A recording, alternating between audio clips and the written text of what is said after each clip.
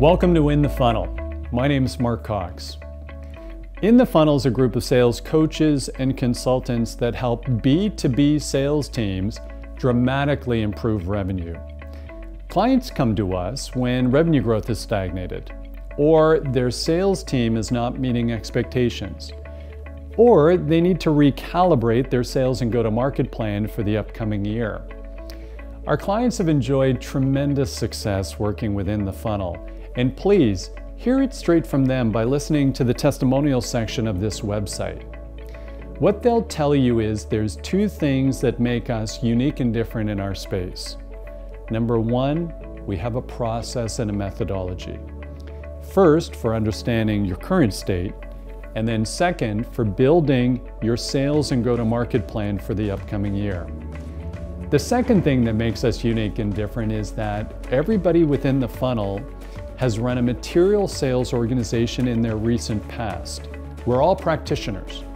We don't have any theorists or teachers, and what that means is we can get in front of your sales team and run the next sales meeting, or join them on their next sales call to close your next large prospect. All of us have a passion for professional, disciplined, process-driven sales, and we'd be delighted to talk to you if you're looking to grow revenue for your company. Please feel free to reach out to us through this website at info@inthefunnel.com or by telephone. Thanks for taking the time to watch this.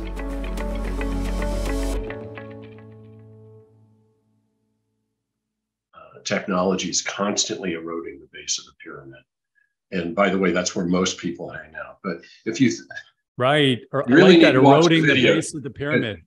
And I talk about why you want to move up, and I really invite you. And all this stuff's there; it's for free. I mean, it's not a come on for anything. It's we'll have the link in the show notes. Yeah. It'll be in there. But in any event, and then preferred supplier solution consultant, and then we change to strategic collaborator because we've seen that we have data that supports the fact that people are bringing folks in later when they do bring them in, or if they bring them in earlier, it's because they want to collaborate with them. And we can talk about, the three reasons that they do and how the needle's pointing the wrong way. And then ultimately, a trusted co-creator.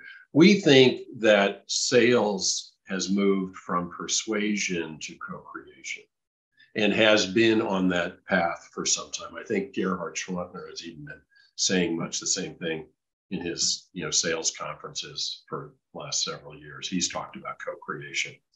And clearly that's happening, and people just aren't going to put up with being manipulated or whatever, conned or shoved around, or that's not going to happen. So those are the 5 levels of relationship, and again, I think they reflect what the data is telling us about people wanting to mitigate or eliminate risk, and will reward people with higher levels of relationship when they understand that can help them do that.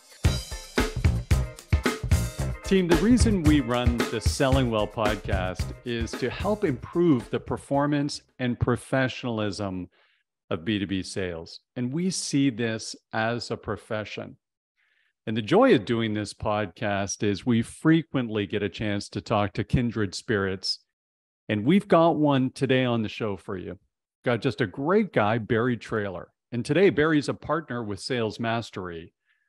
And recently, Sales Mastery has conducted a couple of very, very important surveys. And in fact, they were published at the Harvard Business Review, November-December 2022 issue. The article is called, "Can AI Really Help You Sell?" And Barry wrote the article with teammates at Sales Mastery of Jim Dickey, Boris Graziberg, and Ben Shapiro, 2 of which are kind of legends at Harvard. So fantastic article you're going to want to check out. However, when I did a deeper dive on Barry's background, what a career Barry's had after starting as a professional engineer, then migrating into sales, as many of us did, at that period of time, 20 or 30 years ago. He then formed and founded CSO Insights. And many of you will know them as one of the best research firms in professional selling for years and years and years, so much so that Miller Heiman acquired them. And with Miller Heiman, Barry ended up conducting 400 different training workshops for Miller Heiman. So he's really this student of sales training and sales enablement, and still today on this mission of elevating the professionalism of B2B sales. And that's where our conversation goes today.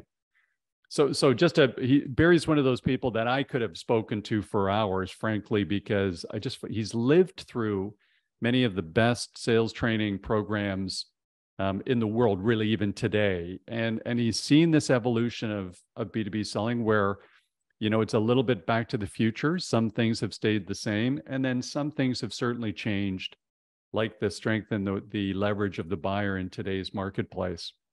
So we have a great conversation today, mostly driven by the fact that Barry's principle is, there is an opportunity to continue to work on elevating our professionalism in B2B sales. And he thinks one of the biggest opportunity is by establishing and elevating our relationships with our buyers over time. And that's some of the things that Sales Mastery have dedicated, their work towards. You'll read in the article, and we'll talk about here today, something that they call the Sales Performance Scorecard. And the Sales Performance Scorecard sort of measures how you're doing today with the vertical axis, talking about the level of relationship you have with a client, and the horizontal axis, talking about the level of process. But Barry's really seen lots of this over the course of the last 20 or 30 years, more than me. And by the way, that's why I was so interested in this conversation. And he's got some really interesting ideas about the future. One of the ones I think is great is we talk about how important the sales development role is today and how hard it is. And Barry sort of turns conventional wisdom on the head by thinking maybe the most senior of salespeople should be in a sales development job, not the most junior of salespeople. Folks, I really enjoyed our conversation today. I'm sure you will too. So if you do, when you listen to this podcast, please like and subscribe to the Selling Well podcast. But here's Barry Traylor. You're going to enjoy it. Hey, Barry, welcome to the show, and thanks so much for joining. Hey, Mark, glad to be here. Thanks. So Barry, you've kind of got one of these dream careers for someone like me, because I'm a student of professional sales. I've spent most of my adult life with this as my career. And with your background with Miller Heiman, then CSO Insights, the earliest versions of CRM with Goldmine, you've had just an amazing career that everybody would be interested in. Tell us a little bit, maybe the short story of your journey in professional sales. It's funny. Different folks. Howard Stevens was one. There are several others, but Howard Stevens was, the head of Chally for a number of. Maybe he started Chally, and he would ask audiences, how many people here when they were growing up said they wanted to be a sales rep? And I would raise my hand, and you were the only one. Maybe one or two people, out of 200 or 300 people in the room. And I just really felt that way. And I've had a chance to look at why that was. In fact, I actually spoke about that at one conference. My very first job was in retail, when I was like 12 years old. I got a Christmas job in retail. I sold parents' magazines, working birth leads. I sold encyclopedias door to door. And then I was back in retail for a while. And then, I was in school and I made a left turn when I got out of college. And my degree was in engineering, and I became an engineer for 10 years. And the first half of that was as a field engineer in underground construction, and then working for a public municipality when I got my registration, my license here in California. And then I went into private practice selling engineering and planning services, both in public and private sector. And I wouldn't even say that was when my professional selling began, but it certainly is what set me on my path. I did that for 5 years, and I did some good things, and we don't have the time, and nobody has the interest, but there were a couple of very cool things I did that had to do with, changing the game.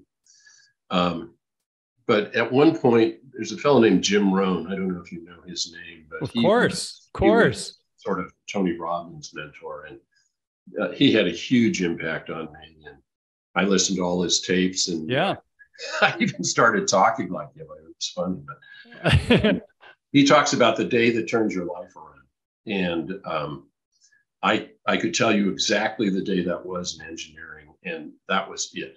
It was over, and we had gotten a ton of work based on this thing I was talking about a moment ago, this new way of getting projects. And my boss said, "We just want you to take it easy. We have too much work. Just take it easy." I said, "Well, that's good, because I'm leaving. I'm going to spend the next 3 months finding, a thing to do." Okay. And don't ask me what I'm doing, because for you, the answer is nothing. I'm doing exactly what you asked me to do. If you want me to do something, and so I went around. I talked to folks in commercial, industrial, real estate, headhunting, computers, and finance. And I'd been out of school for 11 years at that point, so I knew a lot of folks. And just tell me about a day in the life of kind of thing. And met a guy, Jerry Stanfield, who was a mortgage broker, and I went to work for him. And he really lit my wick in terms of self-improvement. And that's when I encountered Jim Rohn's tapes, and then I met Jim Rohn. I had lunch with him and read the books and listened to the tapes, and got on the program, and then got into sales training with that company. And then when that was over, I was introduced to Miller Heiman, and that really kind of cemented it. Things that we had struggled with in engineering, like who should go to the interview, and do we want senior management to go to represent commitment, or do we need a project engineer to show the team? When I went through strategic selling for the first time, it was like the scales fell away from my eyes. When we got to the blue sheet, I almost literally had tears in my eyes thinking about how much wasted energy we expended. And so I just took to that, like a duck to water. And that was in 83. Wow. Yeah. So that was, 41 years ago. And, I was like the son born of those two fathers, Bob and Steve. And I was actually pure Miller Heiman than either one of them. And it just, I still think the stuff is bulletproof. It's been around a long time. But in terms of buying influences, modes, ratings, now people talk about ICP, all the time. But ideal customer profile came from strategic selling. They didn't call it that before strategic selling. There are some, just generally good ideas that will never go out of date. And, Miller Heiman is one. The blue sheet is one. And this concept that multiple people weigh in on the decision, and, any key decision, they all have personal wins and professional wins. Mm-hmm. There was a lot of talk about 10 years ago, 15 years ago, saying, hey, this is new. It was never new if you were doing large deals. Right. So it's been in existence. I went through 10 years after you in the early 90s. Fantastic.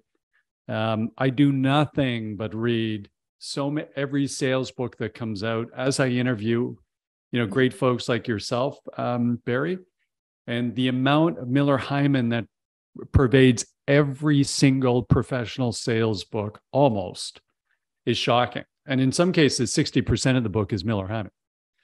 Well, and back in the day, target account selling, Art Jacobs and Alston Gardner, power-based selling with Jim, solution selling, Mike Bosworth. I mean, everybody, it was like fill in the blank selling. How can we say the same thing differently so that we can copyright it, sell it for a bunch of money and do training? But they're all basically saying the same thing. I thought Taz had they had 20 questions, 4 questions, 5 sub-questions.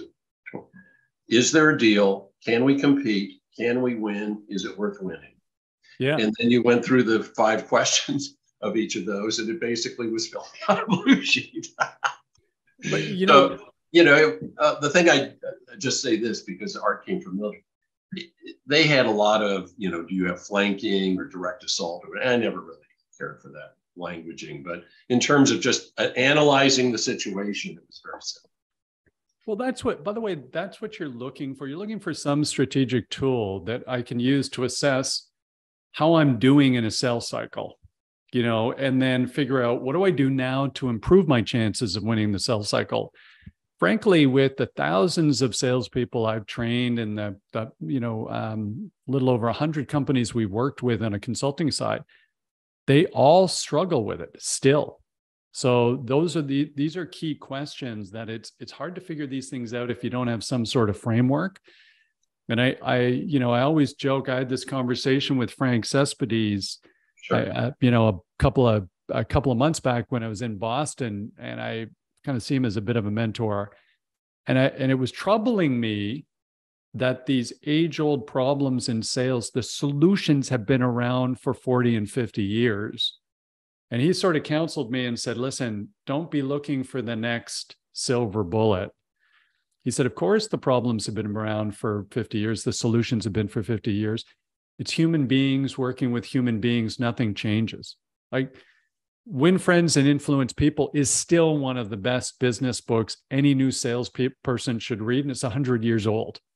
Yeah, As a Man Thinketh, Think and Grow Rich. Yeah, How I Raised Myself from Failure to Success in Sales by Frank Betcher. I mean, it just goes on. No BS Selling by Hank Tristler. I mean, I read them all. I actually can't keep up with them all now, although I do my best. I went through Lee Salt's book recently, and I get sent a lot of books. Sometimes they're asking for quotes, sometimes they're not. But in any event, Anthony Iannarino's got a bunch of stuff out. Great guy. Good stuff. There's a lot out there. I think there are a couple of things. One is there's, in fact, I'm writing an article for the Sales Education Foundation for their annual magazine. Comes out early next year. And there are a lot of things that have changed, and there are a lot of things that have not changed. Okay, now clearly the power shift from sellers having all the information to buyers having all the information before they ever talk to a seller, to the internet and communities and on and on. The impact of technology and how that, in many ways, I think the sales conversation has been hijacked by the vendors, and many of them are sponsors of ours and good friends, but still, I think people sort of have this unwarranted faith in the technology and are forgetting about, the fundamental substance of what we're up to here, which is, connecting folks and what I've called establishing and elevating relationships over time. But let me give you a couple of examples of things that I think are constant and yet changing. This is one that I've been doing at conferences back when people were showing up. That's back, by the way. It's back. It's coming back now. I just came back from New York at a conference. 2015 or 2016. A couple hundred people in the room. I said, I'd like to volunteer. Somebody come up on stage. Everybody's interested in best practices. Let me show you one right now. And so you'd come up on stage, and then Mark, Barry Trailer, good to meet you. Firm handshake, eye contact. It's like, great. Everybody see that? Yeah. Okay. Let's do it again. And I do the same thing, only, whatever you call it, cold fish or Wentworth, whatever. Yep. And not make eye contact. And the person would go, oh, no, or you forget it. They'd start giggling or something. And to the people watching, it looked exactly the same. But for the person, for you up on stage, it was completely different. Yeah. And there are two things about that I think are, worthy of conversation. You had Dan Pink on, a few months ago, and I talked to him a little bit about this. I think there's something here. The first is, what is the equivalent of a firm handshake, firm grasp, clear eye contact in an increasingly remote, high-speed, internet-connected world? What is that? And I have a few ideas, and I think there are other things that could support that as well. We can go down that path if you want. But the other thing is, and I think this is the part that's not changing. That's the part that's changing. Here's the part that's not changing. when I did that funky, whatever handshake, and the person was like, no, forget. It's like they didn't think about it. It was instantaneous. It was limbic. It was, automatic. And it was atavistic. It would just happen. Mm-hmm. And it was like, they didn't think, let me think, do I trust this guy or not? I mean, it was like instantaneous. And that's our DNA, man. And that is not changing. And our need for connection and our need for trust.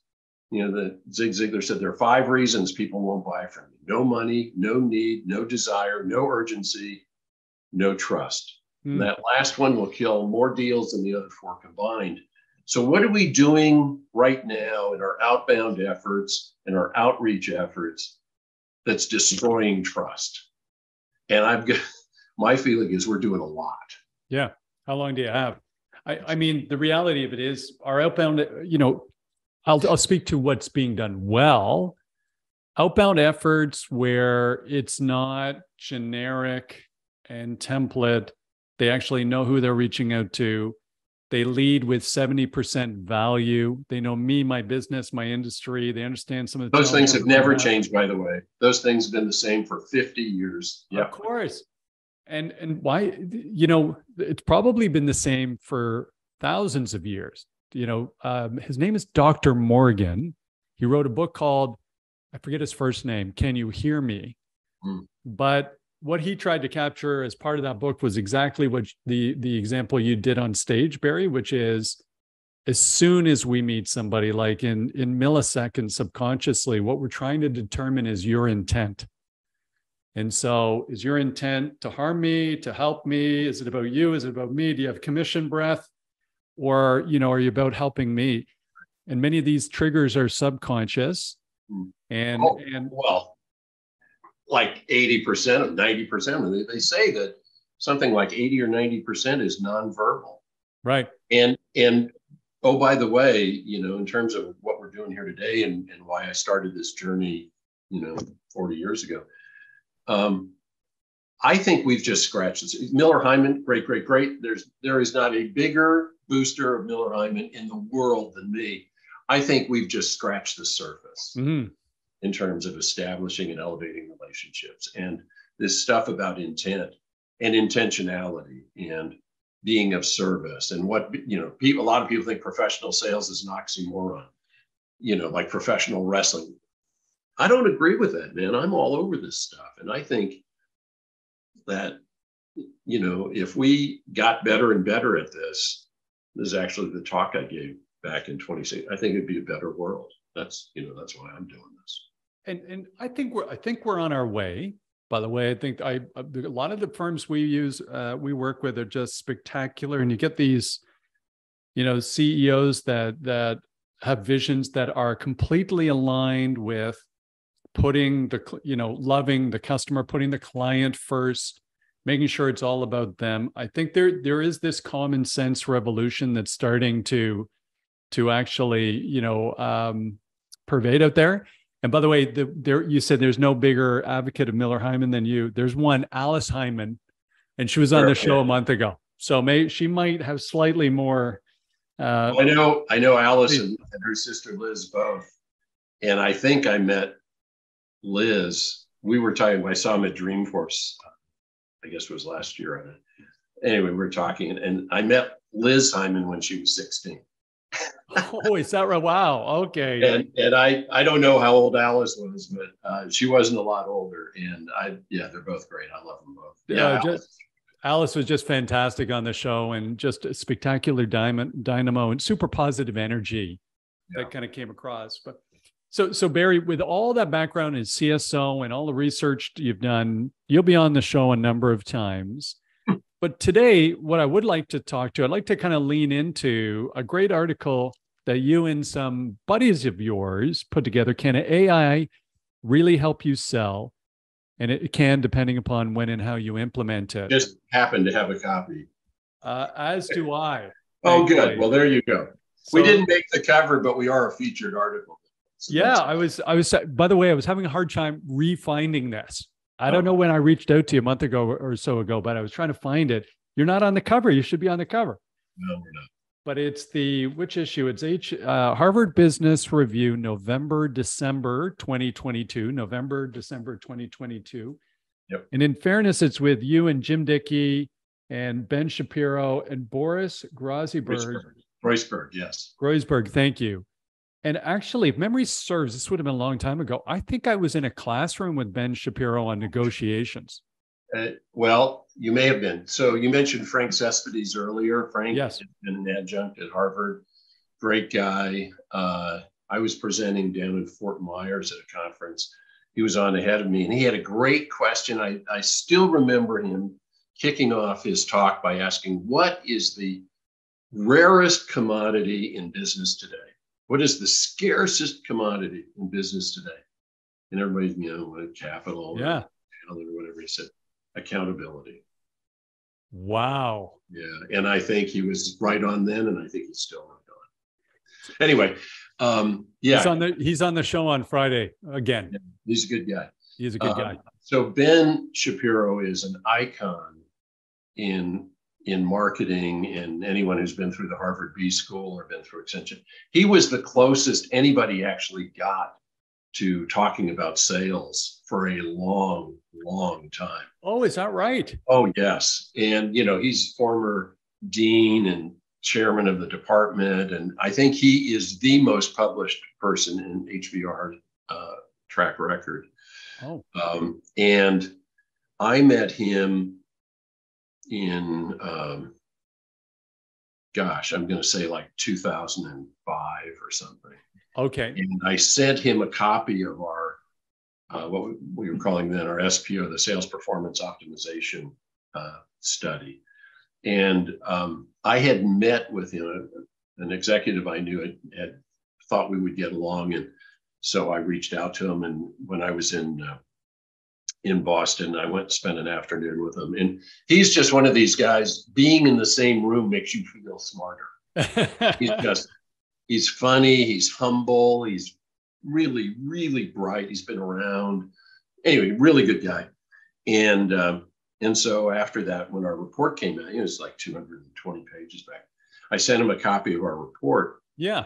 And then I didn't hear anything for, I don't know, a few weeks. So I called him up and I said, hey, did you get it? And he said, I got it. And I'm really upset. And I said, what are you upset about? He said, I set aside 2 hours to read it, and I spent the entire day. Oh, wow. And he said, I'm reading your report. I remember this like it was yesterday. He said, I was just drooling because here were all of these things that I had talked about in my classes for years, and here was data supporting it. He said, the first time I ever saw data.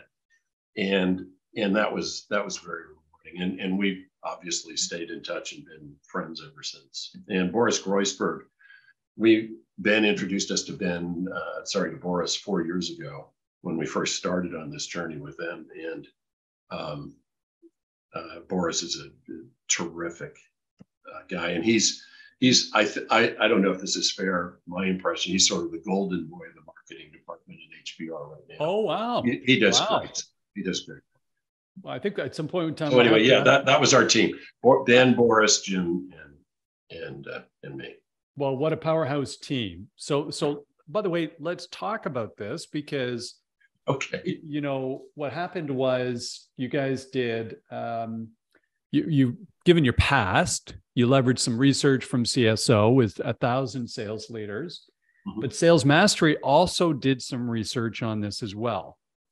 And do you remember a little bit of that research with the 500 sales organizations? And I know this, you probably wrote this a year ago, but tell us a little bit about the research and some of the key findings. Well, so I feel like I have to give you all this background. I'm going to use all the time up just. So Jim and I started CSO Insights back, and we partnered up in 2002. 2001. I won't even tell you all the history before that. But in any event, great. By the way, I loved that organization. Everything you produced was of high value. There was a massive appetite for people who were running big league sales organizations for that kind of data. There wasn't very many places to get it. No wonder you were such an attractive acquisition partner. or prospect. It was a great organization. I loved CSO. Well, thanks. And we had a good run. We were acquired by, coincidentally by Miller Heiman in 2015, had a 2-year earnout. And at the end, everybody did what they said they were going to do. We met all our performance hurdles. It was great. And we started Sales Mastery in 2018. And we were focused on 2 things: AI for sales, which this is, and sales as a profession, which is what I've been curious about and dedicated to for a long time now. And shortly after that, Miller Heiman, and by extension, CSO Insights, were acquired by Korn Ferry. Right. And over the next year and a half, they either laid off or all the analysts left. And so we were, in touch with them because they were still doing the surveys, but they had no analysts. So I reached out to them and said, is there something here we could do? And we entered into a joint research agreement with them. And so the reason I'm giving you this background is some of the surveys you're talking about were in that period, and then our own work, the most recent work. So we did a buyer study with them in 2018 and again in 2021. We did a virtual selling study with them in 2020 as part of, during COVID. That was really interesting. We launched that study like in January, February of 2020, and then COVID hit. Nice timing. Yeah. We had like 250 or so responses, and then we stopped. And then we started gathering data again in like June, July, after the vaccine was out, and people had started to figure out what was what. So we had like pre and during COVID data, another 200. It was really interesting stuff. And so that was great. And then we did the world-class study, which when we got acquired by Miller Heiman, they had the world-class study. We had this SPO. And so we started alternating. We did SPO on even years and world-class on odd-numbered years. And so the last thing we did with Korn Ferry was the world-class study that came out. Well, we released our version of it January 1st, and then they finally released their version a few months later. And it was difficult, time consuming. They're a big outfit, we're a little outfit, a lot of just very difficult communications. And so we both agreed to just part ways. And then we did, as a result of that, and in a long story, just a little bit longer, they actually let CSO Insights as a brand die. Did they really? What a shame. It's gone. And by the way, Miller Heiman is not far behind. I mean, everything now is Korn Ferry strategic selling, and then I think it says, by Miller Heiman or something. And this is going to go away. I frankly just don't get, but that's how it goes. It's their property. They can do whatever they want with it. Right. But because of that, and because we were saying, are you interested in doing research? Because they have a huge research institute, Korn Ferry, but not in this area. And it turned out they really weren't interested necessarily in the B2B area. They like talent, HR, and compensation, stuff like that. But, the basic blocking and tackling and technology and so on. And they said, we don't think so, and you're free to go. And so we did. And that's when we did the survey, the 850 that you're talking about, 1,000. It wasn't really, it was about 850 for what we call the sales performance scorecard study. Now, all of that, there's stuff from the buyer study from 2018 and 2021. There's stuff from our survey this year, 2022, that went into the article. And then the case studies, we had some that we originally proposed. And then because of COVID and a bunch of other things, it took a couple of years. And so we wound up updating, some of the cases that you mentioned. But that's how it came into being. And I think, and I'll take a breath here in just a second. One of the things that I think was really significant I think it's the most significant thing in the article, is the new model that we have, the new framework we're calling the sales performance scorecard. In the article, they call it the sales success scorecard. SSS just didn't sound right to me. So we're calling it the SP. They actually call it the Sales Success Matrix. I know you wrote it a little while back for it to get in there. I do that all the time too. But it's the SSM.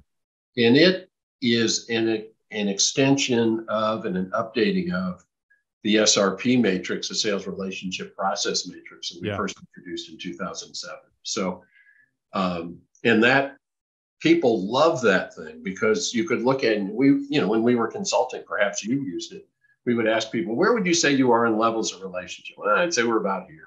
And how about process? How do you do it? Well, we have this.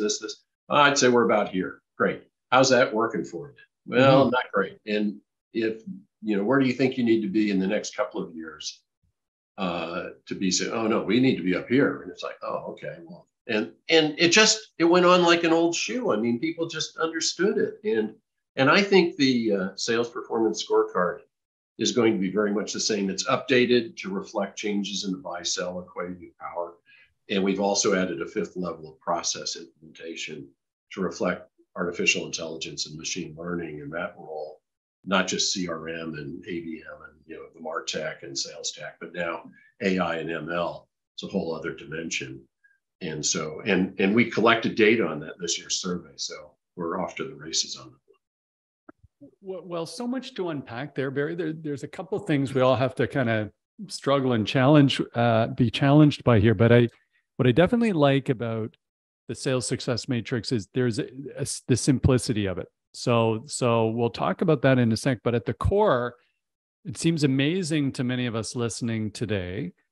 But at the core, the problem was most companies are still not using basic sales technology or AI effectively.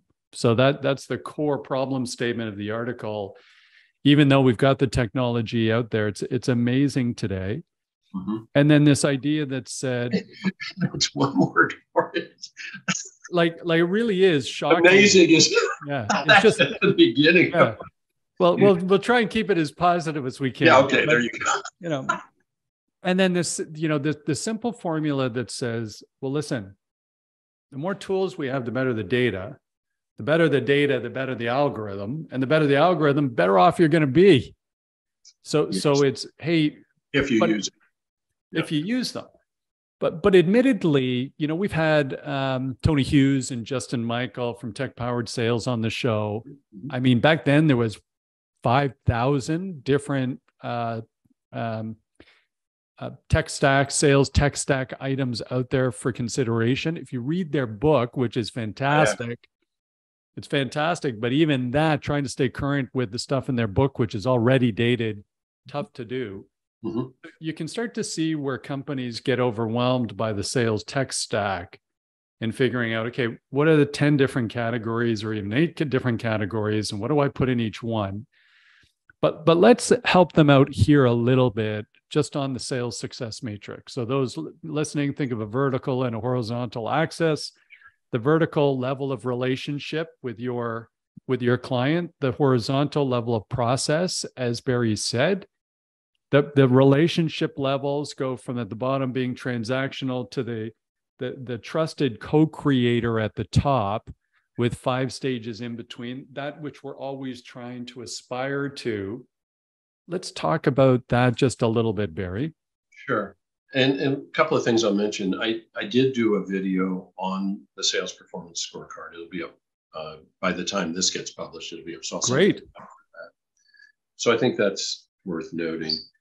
And also there's in our Sales School 2.0, which is our YouTube channel, or if you go to our website, salesmastery.com, there's a video on levels of relationship with the old levels, the original levels, which I first came out with in 1992 or 93, which were approved vendor, preferred supplier, solution consultant, strategic contributor, and ultimately trusted partner or trusted advisor.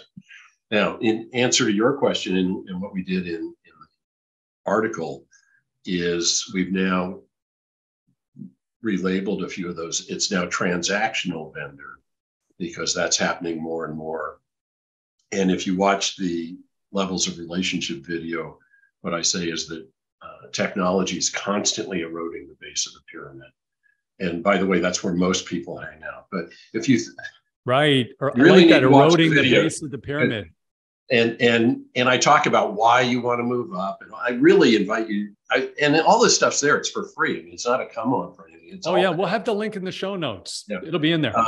But in any event, and then preferred supplier solution consultant, and then we change to strategic collaborator because we've seen that we have data that supports the fact that people are bringing folks in later when they do bring them in, or if they bring them in earlier, it's because they want to collaborate with them.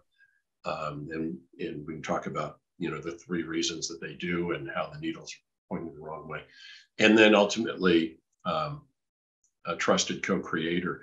We think that sales has moved from persuasion to co-creation and has been on that path for some time. I think Gerhard Schwantner has even been saying much the same thing in his sales conferences for the last several years. He's talked about co-creation. And clearly that's happening, and people just aren't going to put up with being manipulated or whatever, conned or shoved around, or that's not going to happen. So those are the 5 levels of relationship, and again, I think they reflect what the data is telling us about people wanting to mitigate or eliminate risk, and will reward people with higher levels of relationship when they understand that and can help them do that. And I was just going to jump in. So let's stay there for a second, because I don't think that's a hard sell for anybody listening, that they want to elevate their status at the relationship level. And when they do that, by the way, lots of other great things happen. As you can imagine, right? You're not getting commoditized. Price elasticity goes, becomes a lot lower.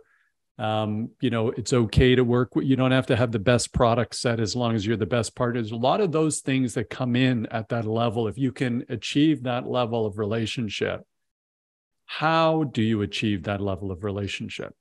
I'm so glad you asked. Okay. So this is going to sound absolutely self-promoting, but it's just because I want this stuff out there. I don't want to be carrying all this around in my head. Watch the levels of relationship video.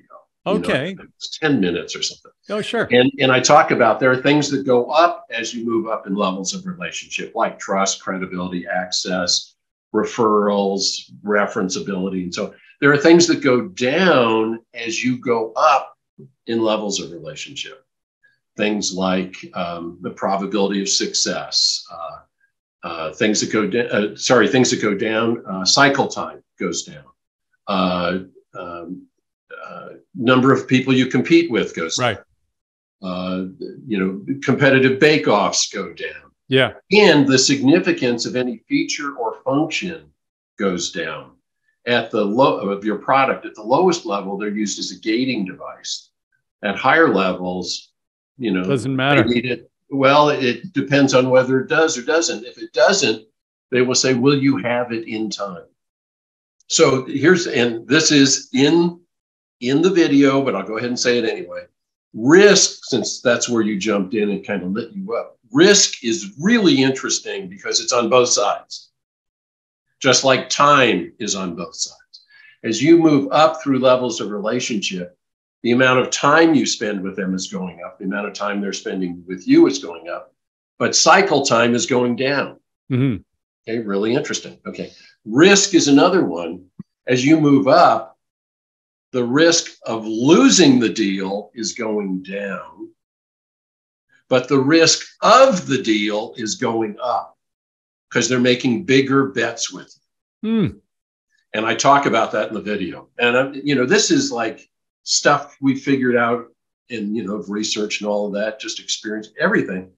And once you hear it, it's like, wow, that makes a lot of sense.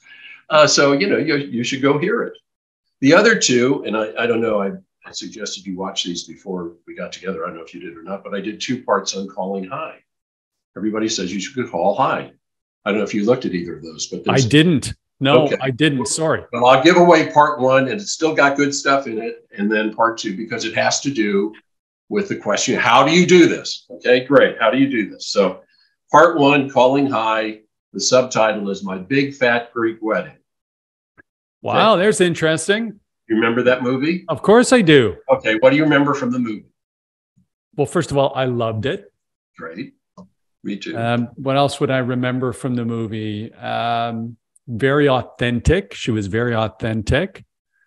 The guy was a very famous actor. The lady was a Canadian actress, actually. Yeah. What was the father's answer to everything? I can't remember. I remember the actor, though. Very famous actor. Okay, number one, anything worthwhile, anything that had ever been invented that was worthwhile was Greek. Oh, okay. You could always trace it back to Aristotle or Socrates. Yeah, that's and fun. The answer to every problem in the world was Windex. Right. Okay. Okay. And so I actually got this from Steve Heiman a long, long time ago. When you're, and again, I'm giving the spoiler alert here, and you should still watch this thing. Well, that's why they should listen to the podcast. 8 minutes or something. But here's the deal. People on top of organizations, highly placed, okay? CEO, CXO, VP, senior VPs, EVPs, you know, I used to ask, you know, when I was doing programs, you know, this guy's being paid, you know, $5 million a year, and this peon down here is, and then I try and gauge, being paid a lousy $200,000 a year. And everybody's like, that's good money, man. Yeah, no. And I said, why is this guy getting paid $5 million, this person being paid $200,000, and $200,000 is real money? Come on, that's good money. But what's the difference? And they say, well, this person's being paid to make good decisions. Well, guess what? No company is paying somebody $200,000 or even $100,000 a year or $80,000 a year to make bad decisions. But they're different decisions. Mm-hmm. These are operational, tactical, in the moment operating decisions. These are future looking, and so on. And, you know, the man who can see around corners and all that stuff. Mm-hmm. So what these high level executives are being paid for is their ability to look into the future. That's what leadership is. That's what vision is. Vision is the ability to see something the other people aren't seeing yet. Mm-hmm. I'm leading you toward that vision. Okay, well, so what they're being paid for is the clarity of their crystal ball. And anyone who come in and squirt a little Windex on their crystal ball, going to be welcome. Oh, there's your Greek wedding. Nice. There it is. There it is. Got it. So what is Windex? Okay. It's trends, it's values, it's best practices. It's experience and best practices from other organizations across the world with the same challenges as you. And where are they going? See, what can we extrapolate from those things? That's what they want to talk about. You want to talk about your product and all the great things it does. That's great, but not here, man. Yeah. Down there, that's what they work on, and they're good at it. And that's what part two is about. Well, listen, we may bring you back then, Barry, for part two, given the timing. And so, first of all, thank you for your time today. It's been great to meet you. I knew about you on paper, so somebody who's been through Miller Heiman and CSO, I absolutely had to get in front of. In fact, you founded CSO Insights. I always loved it. Mm-hmm. But with Sales Mastery today, what do you do and how do people learn more about you folks? Well, that's evolving as well. And that's the whole idea. You know, Sales Mastery is the whole idea of lifelong learning, continuous improvement, and continuous growth. And, you know, I said earlier that I think we've just scratched the surface. There's a lot available. And you know, I was hoping we'd talk about some other things. You get Sally Duby. I know Sally really well. And, you know, what's happening with BDRs and SDRs today, I think it's not good. Okay. I could say more than that. I'll just say, I don't think that's a great way to welcome people into the profession. Mm-hmm. So anyway, Sales Mastery, the best way to check us out is either, you know, Sales School 2.0 on YouTube or salesmastery.com. All my contact information is in LinkedIn. love to hear from folks. The thing that we're now embarking on, this is the one thing that's new. I'll just share this and we'll move on. But we are now, because the sales performance scorecard is out, we do have data. We're offering insights to CSOs, particularly new CSOs, to find out what they inherited. And it's a low fixed fee. And here's what's different. We survey their managers and their sellers, their leadership. We can tell them where the gaps are. Anybody can do that. And we've even said, well, we'll give you the survey. You don't have to come up with your own questionnaire. But what we can also do is say, okay, here's the size of the prize for addressing these.